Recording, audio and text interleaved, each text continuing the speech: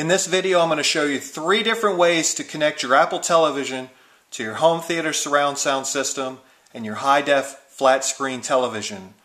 One of these methods is going to work with the equipment that you either have or are getting ready to buy.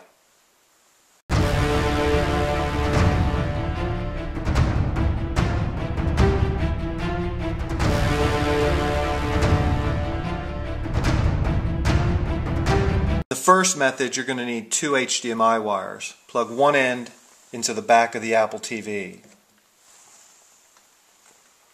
Plug the other end of that HDMI wire into an available HDMI input on the back of your surround sound receiver.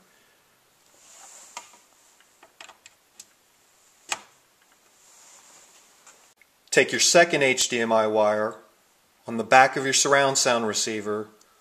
Locate the HDMI out. In this example, I have 2 HDMI outs. I'm going to use the one labeled main. Take the other end of that second HDMI wire, locate an available HDMI input on the back of your television, plug it in there. Go ahead and plug the power cable into your Apple television. Now in this video, we're making the assumption that you've already set up your Apple television. If you haven't, you're going to need to go through the setup steps. Apple is really good taking you through step by step setting up an Apple TV for the first time. Once you show the Apple TV picture on your flat screen TV, you can follow those setup steps. As your Apple television is booting up, and it does take a few moments, go ahead and turn power on to your surround sound receiver too. Also turn on your TV. Once your TV is turned on, make sure it's set to the correct source. As you can see on the screen, our sample television is set to the wrong source. Currently the television is set to AV, noted by the letters AV in the top left of your screen. We want to go to the HDMI. So now the television is set to the correct source. Although we've selected the correct source input on the television, there's still no picture. We need to set the correct source input on the face of the surround sound receiver as well.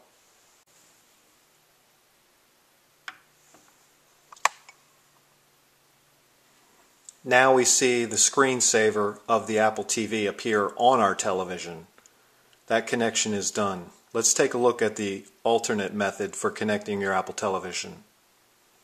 In this alternate method, I still have the HDMI wire plugged into the back of the Apple television. I'm going to take the other end of that HDMI wire and plug it directly into the television. Now, one benefit of connecting it using this methodology is you're going to get the very cleanest picture because you're not running that video signal through a surround sound receiver. Although it's ever so slight, they will degrade the picture a little bit. You probably won't notice it, but it does. The next connection, we have to go out and buy a separate digital Toslink cable. Connect that to the output on the back of the Apple TV.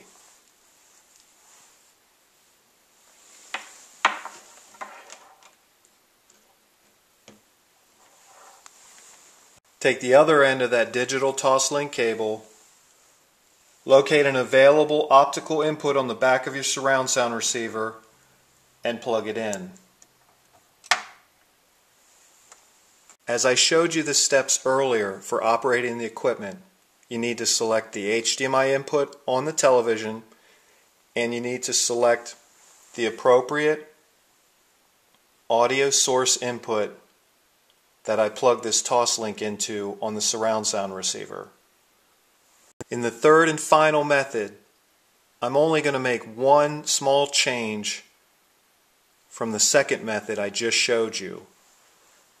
That change is I disconnect the Toslink cable from the back of the Apple TV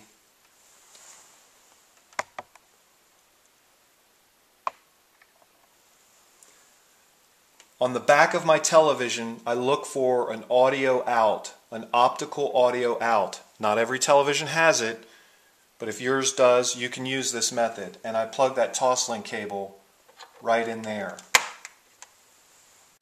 If you found this information useful, please subscribe to our channel. There's a link right below our video also that'll take you to our website. We have hundreds of useful articles there. If you know anybody who can benefit from these how-to type videos, will you please share a link with them? We appreciate your time. We hope you have a great day.